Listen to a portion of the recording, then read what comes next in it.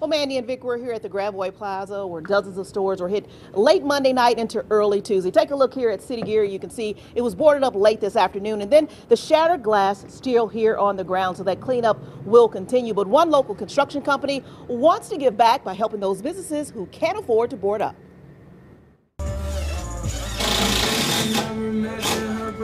It was a day of cleaning and boarding up dozens of businesses in St. Louis area that were looted. The burglaries took place Monday night into early Tuesday, following a night of peaceful demonstrations over the killing of George Floyd in Minneapolis. Nicholas Long, who owns a local contracting company, showed up at the Gravois Plaza Wednesday afternoon to offer his services at no cost. We'll just pay it forward. We don't want to charge anybody a dime. Anything, whether it's boarding up, if they need help with fixing anything inside, we're willing to come through, do anything we can to help any of these businesses. Workers from various construction companies replaced windows and doors on almost every store in the shopping plaza. Stores like City Gear, Shoe Carnival, Rainbow, and America's Best.